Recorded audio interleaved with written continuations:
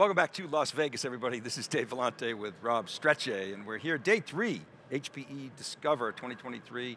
Big party last night. John Fogerty was rocking the house. But you know, you look around, there's actually people here today. They showed up for day 3 and the getaway day. Alexia Clements is here. She's the Vice President for Worldwide Sales and Go-to-Market Lead for HPE GreenLake Cloud Services, the commercial business at HPE. It's kind of exciting times right now. And Gwen Bourque is here, the Assistant Vice President in Information Technology Services at Saskatchewan Polytechnic. Ladies, welcome to theCUBE, good to see you. Thank you. Thanks so much for having us. Yeah, so did you guys make it out last night? Did you go to the conference? Or? Well, I went to the conference and I went to the concert. Sorry. Yeah, he was great. I thought he was great too. It put me in coach, I was really excited. So Gwen, what's your story at Saskatchewan? Polytech. Sask Polytech, I'll call it. I can say Saskatchewan, right? Okay, yeah. Yeah. But you've got a really interesting background. Military, right? You were an educator. Now you're in IT, right? Tell us about that. Yeah, so I am in the military. I've been there since 1992. So it's been a really interesting journey with the military and Sask Polytech. I've not actually taught before, but what I have done is worked in our IT division. And I've done many different jobs there. So now I'm currently the Associate Vice President at Sask Polytech. So yeah. Tell us more about the institution. What's the focus and what you know about it? We are a post-secondary institution, and we have we offer trades training. We have diploma, degree, and also master's programs at Sask Polytech.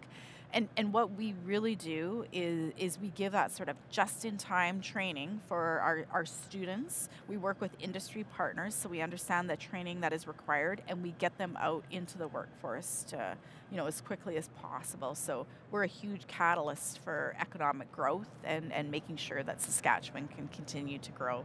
Very cool. So Alexia, you picked the right spot. Yeah, you skated to the puck, as they say. What's happening in your world? What's hot? What's hot? It's all about HPE GreenLake is hot, but I would say really I'm pretty excited about our strategy and all the announcements that we made today. So I think the strategy's spot on. We're really aligning to the 3 big mega trends going on in the industry around edge, hybrid cloud, and AI. And we're seeing some exciting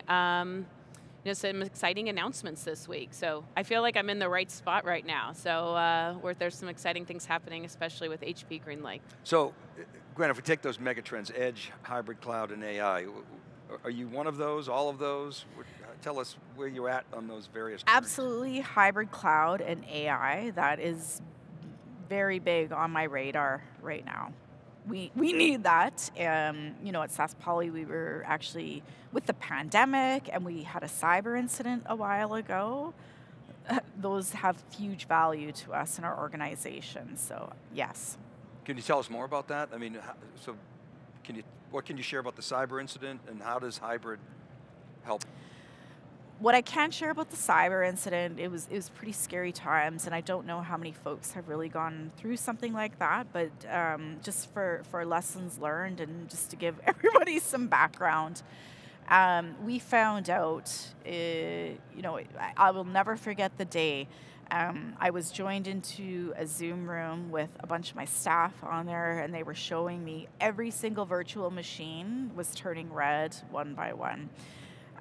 So what we did is we turned everything off. Found out that we had a cyber incident indeed, and not only did obviously all of our services were hit, but our backups were as well. So we lost all the indexing on our backups. We still had backups, but it took a long time to find the data. So long and short of it, we lost everything. All we had left was Zoom. And so now, from that incident, you're looking at hybrid cloud, it sounds like, and that's really one of the approaches that you're taking, and I would assume partnering with HPE on that. Absolutely. We have really focused on that resilience aspect and making sure that we have redundant systems, highly available systems, and making sure that our services, we can have them up and running if there's anything like that ever again. And it's not just cyber incidents. I mean, there's other things that could potentially happen, but we are really focused on our DR plans and our BCP plans right now. And it's hard, right? Because you don't want an incident like that to ever happen to anyone, but I think it's, like, she's a great example. The Sask Poly is a great example. Like, hey, everybody's got to be thinking about this and being prepared, and we've got some great solutions to help customers in, when they're faced with those incidents. Yeah, which ones are you deploying, or where are you at in your journey to being, I guess, more resilient would be the way to put it? So right now, we are working to get a lot of our systems onto GreenLake. I'm very hyper-focused on those DR plans and making sure that we have highly available systems. So what I will talk about, for example, is our virtual desktop infrastructure. So that system actually is our student labs.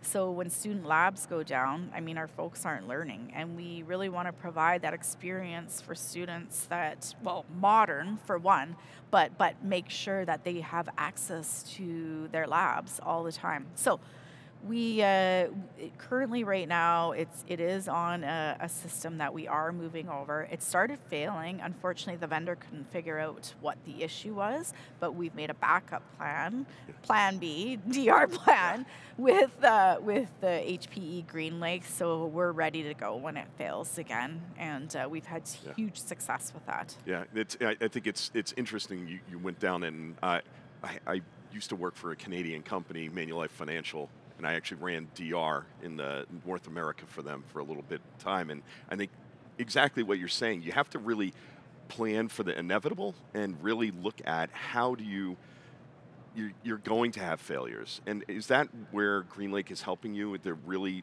helping you have the assets deployed, pre-deployed, and where you can go and leverage and kind of move up into that?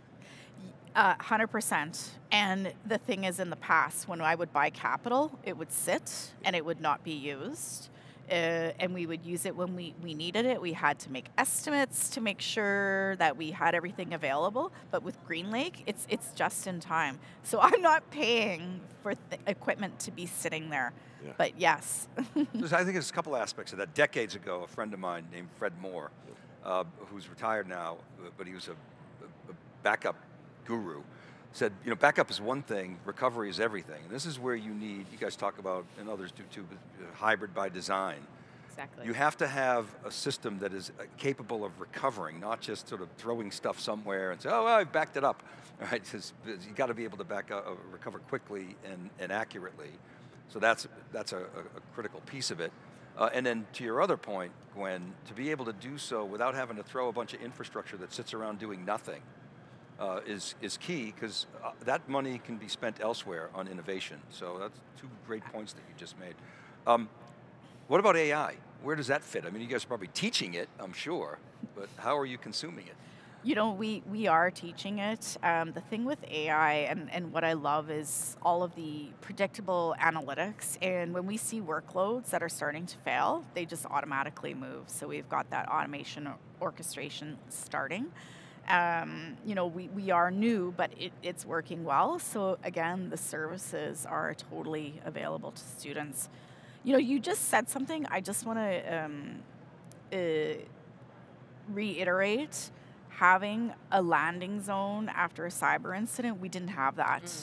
And so this is another place where HPE GreenLake is very, very important, and that's why we've been working on those DR plans and our ERP and VDI right now, and there's more to come. So yeah, architecture matters, and the business impact when you have that type of architecture. Sometimes initially you might get pushback from finance that says, well, can't you cut here, cut there? And then when an incident like that happens, then all of a sudden everybody's on board. Hugest lesson learned from me, Director of IT Operations at that time. But what we are seeing with our customers, with HP GreenLake customers, is we start with maybe the first workload being a VDI solution or a backup and recovery solution. And then you're having the foundation there, and it's easy to drive that expansion based on your needs. So the next workload, or if and being able to move quickly to have that pre-provisioning, or being able to move fast to meet your business requirements. So I want to double down on that, because what you just said, Alexia, is really important.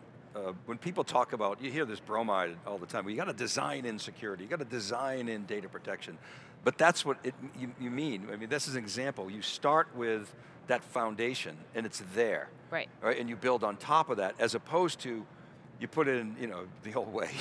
You have an idea for an app, you get a server, you spin up a database, whatever, you get the stuff working, and they say, oh, we got to back this up, and you sort of bolt it on. Right. And that doesn't work, or you think about a DR strategy after the fact.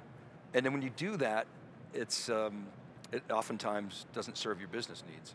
And what we're seeing is that, part of with HPE GreenLake is we're meeting with our customers to really understand what's next for them. What's the next workload? What's going on in their business? So for her as an IT leader, she's meeting with her different constituents and learning and understanding, what's the next thing that they're trying to do to try to achieve the business outcomes that they need to do. And so we're meeting with them, we're understanding what their plans are, so that we're helping them in preparing those next solutions to grow. So what is next?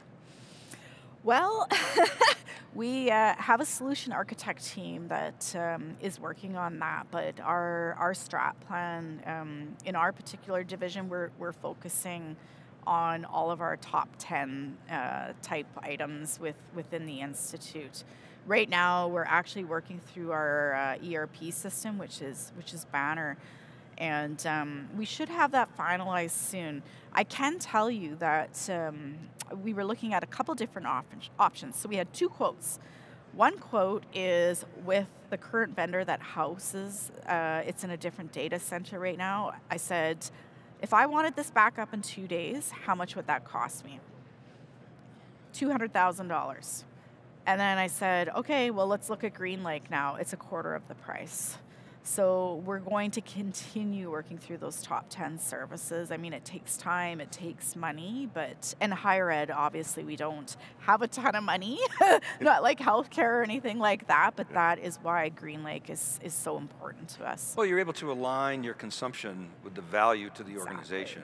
And even if over the long term, you might perhaps spend more, if it's driving value to the organization, it's easier to justify, it drives student satisfaction, employee satisfaction, it just makes for a better organization that's more productive and more efficient. It's about the experience, and then the other key value prop is you're not over provisioning. So we're metering and monitoring and understanding what do you need now, what's coming down for the future, and being able to prepare and making sure that we're not, as she said, leaving idle equipment there that's not being utilized. Well, Alexia, Gwen, thanks so much for coming to theCUBE and sharing your story. It was great to see you guys. Thanks so much for having us. Thank you. Yeah, it was so nice to be here. You're welcome. All right, Dave Vellante for Rob Strechay. In a moment, we'll come back and we're going to talk about open source. It's a hot topic. We haven't talked a ton about open source this week, and so we're going to dig into it with SUSE and HPE. Keep it right there. You're watching theCUBE, HPE Discover 2023.